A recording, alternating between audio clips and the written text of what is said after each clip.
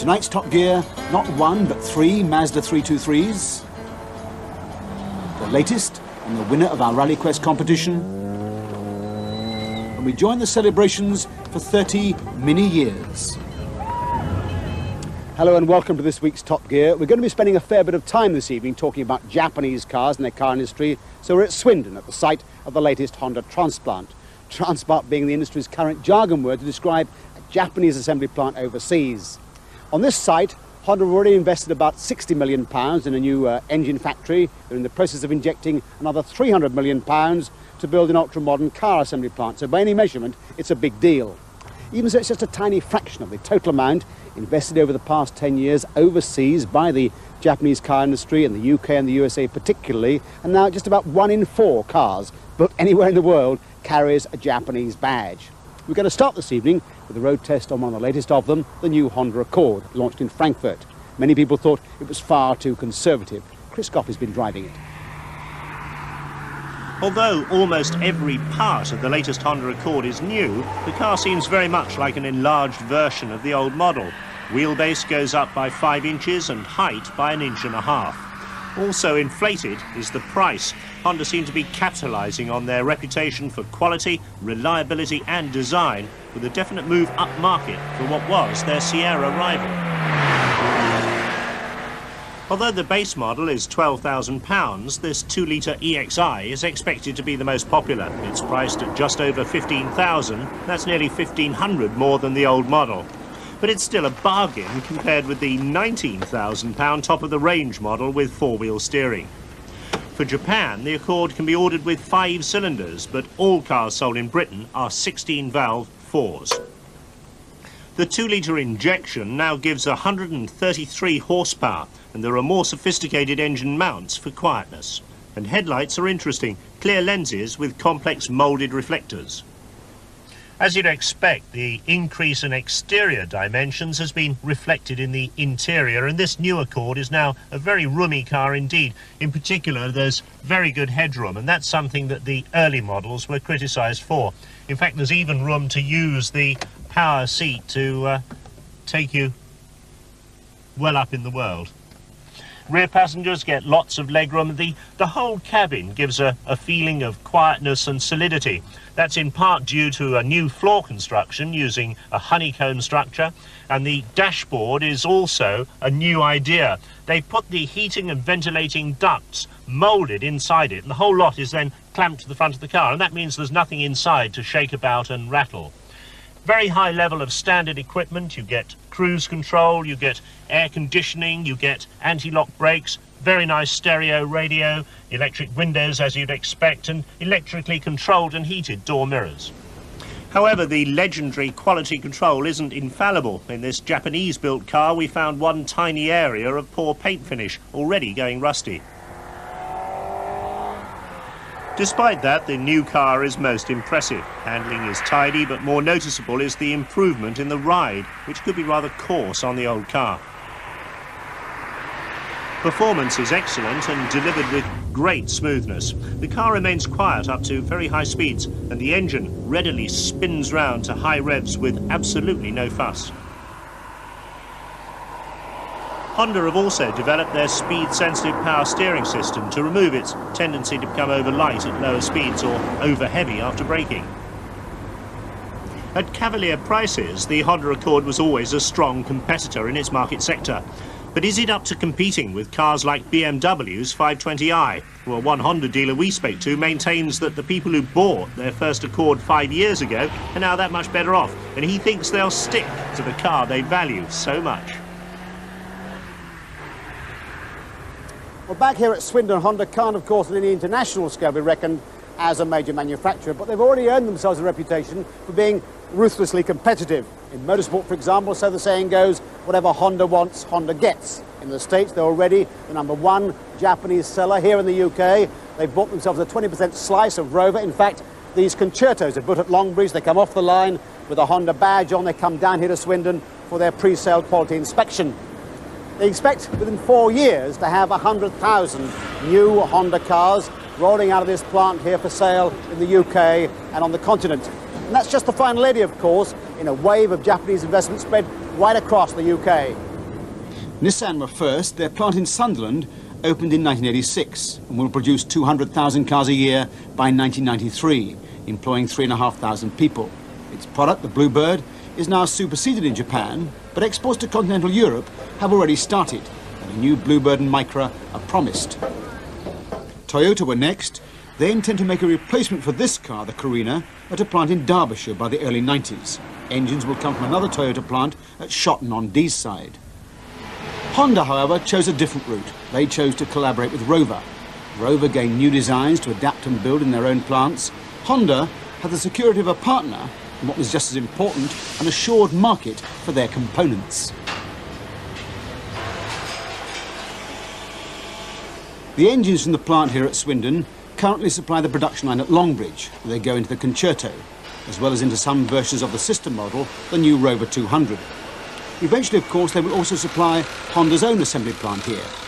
But aren't the production volumes of around 100,000 cars a year rather small for a modern assembly plant? Have the Japanese revealed their entire hand? They traditionally take a step-by-step approach. They put in a small investment, they make 100,000 cars, then they take another step and make it 200,000, then they make another plant, and eventually they produce something like 500,000 cars. And I think the same pattern will happen in the UK. But remember that the Japanese always like to understate what they're going to do. And therefore, if they say they're going to make 100,000 cars in Honda's plant in Swindon, then you can be quite assured that that is the absolute minimum. Honda's track record in America shows what may be in store for Britain. Honda have 4 transplants there, away from the old industrial centres with all their deeply rooted problems. Already, American-built Hondas like this Accord Coupe are actually being exported back to Japan. The other Japanese companies too have American transplants, raising the Japanese share of the American market to fully 25%. Back in Europe, the new Japanese offensive is undoubtedly causing concern among the established European makers. There's a feeling that the British government has only welcomed the Japanese because of the relative weakness of Britain's domestic car industry. And if the degree of commonality between the new Honda Concerto and Rover 200 is anything to go by, could Rover lose its ability to develop independent designs? I think increasingly Rover has to depend on Honda for its design and its development work. That doesn't mean that Rover won't have a contribution to make. It certainly will. But in order to compete effectively in the marketplace, it has to plug into the economies of scale of a larger manufacturer. And therefore, the Rover Group will increasingly be making Honda designs. Rover might hotly dispute that, but the proof of the pudding perhaps is in the new Rover 200, which is launched this week. We test it in next week's programme. Now, from the concerns of the present to a celebration of the past, namely Rover's continuing celebration of the Mini. Its 30th birthday party was held this summer, and Beki Adam was invited along. 120,000 people and 25,000 minis converged on Silverstone for what must have been the biggest gathering ever to pay homage to a single marque. They were here to celebrate the Mini's 30th birthday, the little car that revolutionised 60s motoring. Within 6 years of its introduction in 1959, 1 million people had bought one, and the enthusiasm continues unabated. At Silverstone, Mini clubs mushroomed, arriving from all parts of the country. They were joined by old and young alike from all corners of the world. Mini appeal has spread across generations as well as the globe.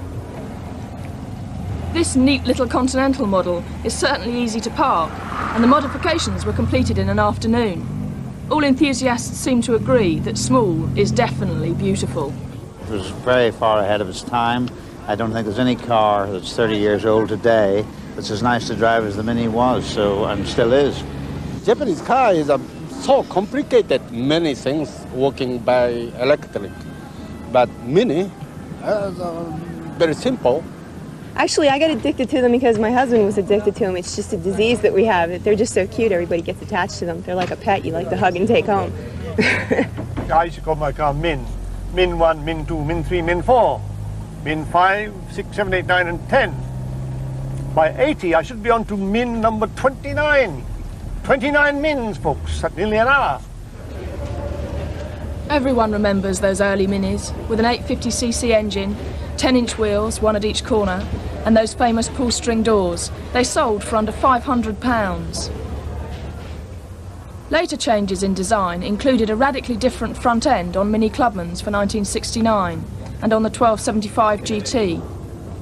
Initially, Mini sales were slow as people got used to this odd little car, but the craze soon caught on.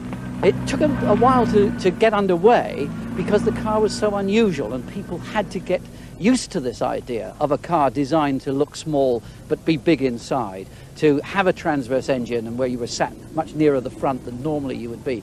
And once people accepted the idea that this car could perform, that this car had style, that this car had economy and this car was safe, then the whole thing started to bandwagon and it's never looked back from there.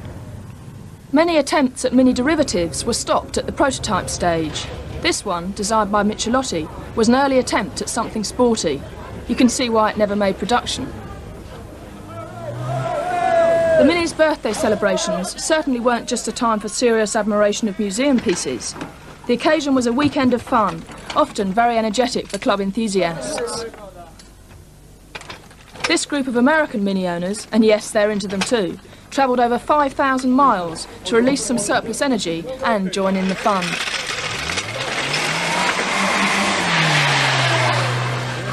And the Minis came in all shapes and sizes, proving that smaller isn't necessarily better, larger appears to be even worse, and some don't even bear talking about.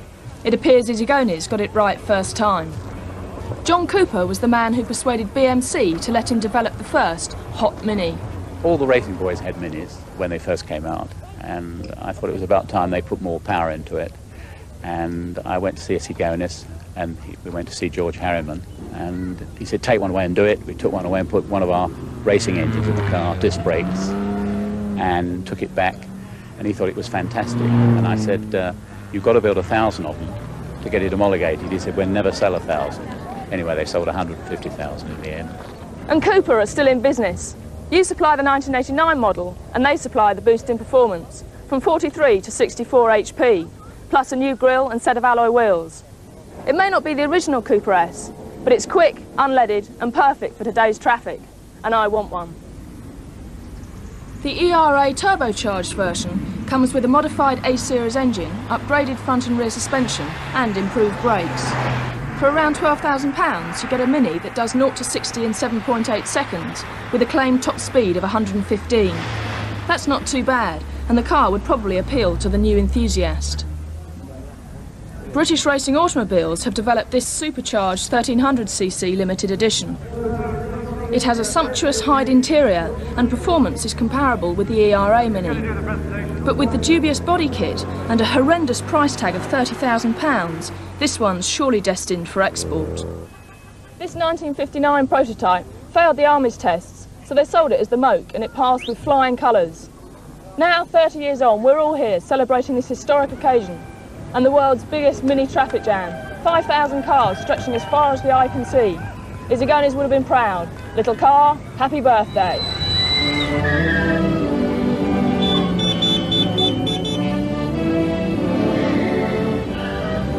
What a birthday treat, it's excellent. See you later.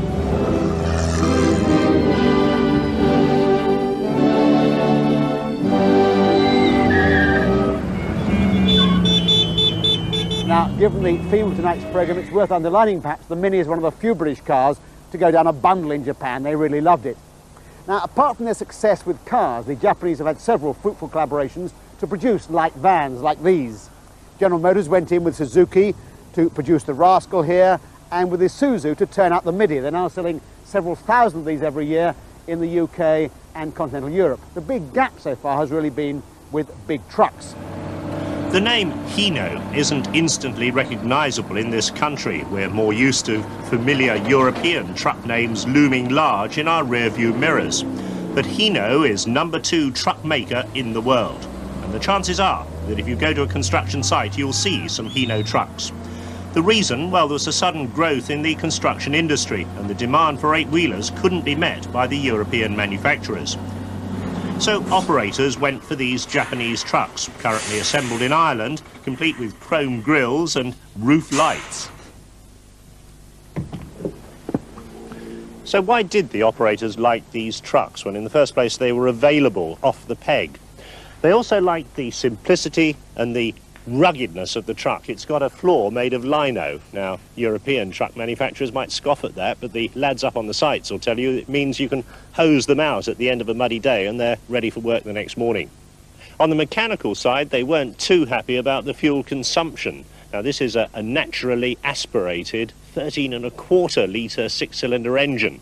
Modern European trucks tend to be turbocharged and intercooled, and that means they're a little bit more economical. Of course, Hino say they're also more liable to break down, and with standing charges of around £150 a day for a rig like this before you even start it up, days off the road are absolutely critical. At £49,000, it's good value, and there are plans to assemble a full range of vehicles in the UK soon. The Hino is a very easy vehicle to drive. It's quiet, the steering is light, it's very easy to manoeuvre in confined spaces, and the Japanese have applied their car expertise in switchgear, instruments and gear changing to a truck. Europeans say there's nothing to fear from Hino, but haven't we heard that line before about motorbikes and cars? Right, from trucks to rallying, because Rally Quest is back for the second time. Rally Quest, you may remember, is the competition we run together with the Radio Times to select someone to take part in the Lombard RAC Rally. Winner this year is Liz Jeffries from Brackley, Northamptonshire. She's done so well in the qualifying rallies since. She's now got her international licence, will definitely take part in the Lombard RAC. Tony Mason went to see how she was coping with the pressure. When Liz won from the thousands of Rally Quest entries back in the spring, she was somewhat surprised, if not flabbergasted. Tell me, Liz, what did you do after you won Rally Quest? Well, I panicked for a while, then I came home, and when I sort of realised what I'd actually won, I was very excited. So how's it affected your day-to-day life? Well, obviously, doing these rallies, I've had to have a fair bit of time off. Luckily, as I'm a self-employed farm secretary, I can work a bit harder the week before and make up the time, and then I can have the odd day off. What I do is I travel round, visiting various farms. I do anything from bookkeeping, VAT, wages. There's one place I go where we have a computer that we keep all our health and fertility records, and I also draw calves there. Draw them? Well, don't actually draw them. We have a sketch card and we have to fill the black and white bits in, and that's for pedigree, so then we can actually recognise them. Well, that's a far cry from the infamous Kielder Forest in the Borders where Liz competed in August. Unfortunately, she went off on a bend in the early stages and had to leg it for help. Although she got going again, she ran out of time. Perhaps some extra tuition wouldn't go amiss, so who better than top rally driver Louise Aitken-Walker to give her some help? Oh. Hi, Liz. Why don't we go for a lesson? I think I need one. Is that okay with you? Yes, that's fine. Oh, I last met her. Oh, whose is the bike? This belongs to Chris, my husband. Uh-huh. That's his former motorsport. He leaves all the rally into me. Oh, good. And how's your confidence building up anyway? Little by little, it's gaining each time I do another rally. And how do you feel the driving's going? I've got a lot more, I think I can handle it a bit better now. I've got a bigger engine, so it goes a bit faster. How are you going to attack the RAC? Well, after not finishing on the Cumbria, I realise how disappointing it is not to finish one, so I think we'll take it a bit steady for the first couple of days and then see how it goes. I'm just praying it doesn't snow or rain or be icy. Well, come on, we'll go and have a practice anyway. Right, OK.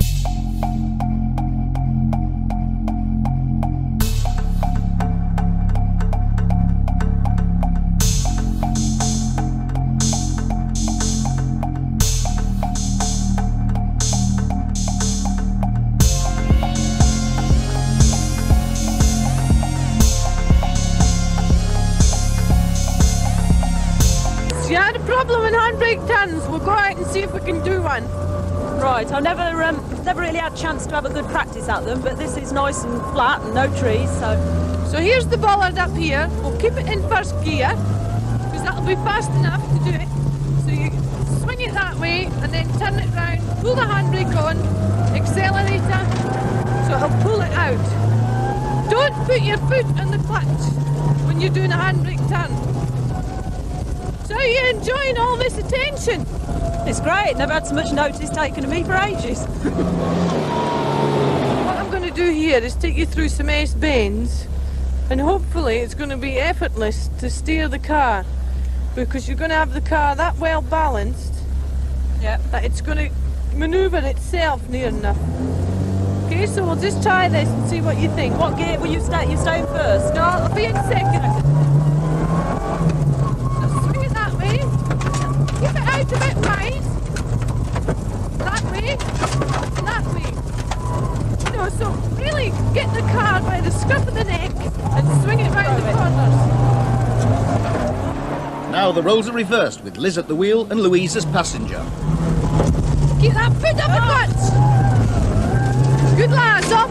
Keep it going, keep it going. That's it. Short jabs, in. That way. Feel as though your seat is the car. I often feel the car's driving me and not I'm driving it, but... Good to take the car by the scruff of the neck and you're the boss. It's a bit like a horse. Right. Now, accelerate, up. Perfect, well done.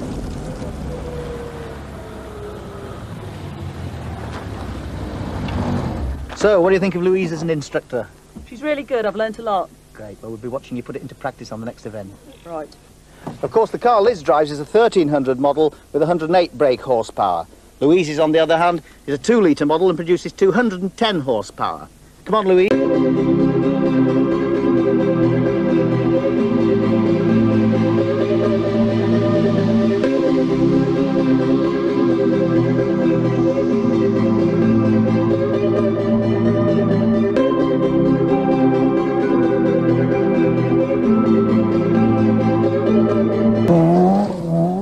We shall, of course, be following Liz's progress as part of our build-up to the big rally in November.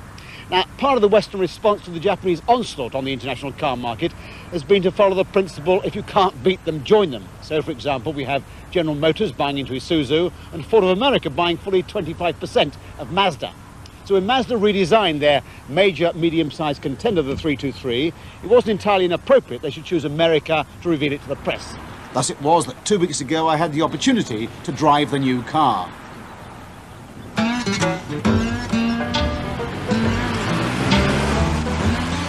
The European car makers are under increasing pressure from the Japanese in their continued pursuit of excellence. The mid-size Mazda 323 is no exception. A new range with an old name or number. It's made up of a 3-door hatchback, a 4-door saloon, and this 5-door coupe. Or is it a hatchback or even a fastback? Of course, one man's fastback is another man's coupe, but certainly the tide seems to have turned against the stream of boringly similar hatchbacks we've had over the past few years towards this somewhat neglected form. As for the looks of this particular car, well, they grow on you with increasing familiarity. It looks good from most angles, from the low front end, complete with sporty pop-up headlamps, to the nicely handled, emphatically rounded rear end.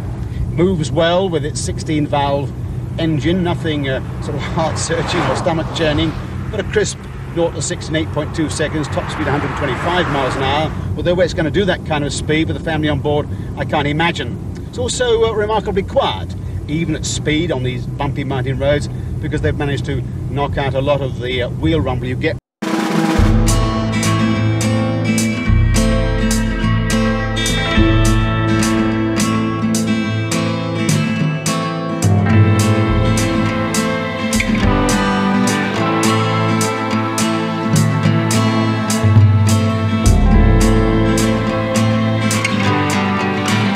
Shapes themselves. For example, they've managed to achieve a 40% improvement in torsional stiffness and therefore better road holding and handling by beefing up the door sill sections and the front and rear cross members. The fit and finish, or the build quality, as they say, is a very high standard indeed. So too is this paint finish. They claim to have designed a new way of putting on the paint that gives them this near Mercedes-like paint job. 5 doors rather than 3, important that I think in a family car. I wonder how long before Vauxhall, for example, brings out a 5-door Calibra. The back end, shades of the Sierra XR 4x4 and the Celica. That's perhaps because the wind tunnel, of course, doesn't know a Mazda from a Mars bar. As for the boot itself, well, I think somewhat disappointing. Couldn't get more than a couple of suitcases in there. Inside, the overall effect is sporting but Spartan, with the chunky gear lever and the instruments in a binnacle behind the steering wheel. Very functional, plenty of legroom in the front, adequate in the back, provided you haven't got ostrich legs, and a very high specification from the tinted glass and the electric sunroof to the central door locking. And that really is the strength of the other two cars in the range. This is the middle of the range, the classic four-door family saloon. Totally unexciting in terms of design, but once again a very carefully put together, very competitive package of performance in terms of the 16-valve engine, interior space, and its very high specification. Finally, the bottom of the range, the 1.3-litre three-door hatchback, comes in a 1.8-litre form as well, with a performance very similar to that of the GT. Very similar in appearance to the Peugeot 205, but larger, of course, more space, more legroom, more headroom than either the Golf or the Civic, and once again, very highly specified. They believe this will be the best seller of the lot.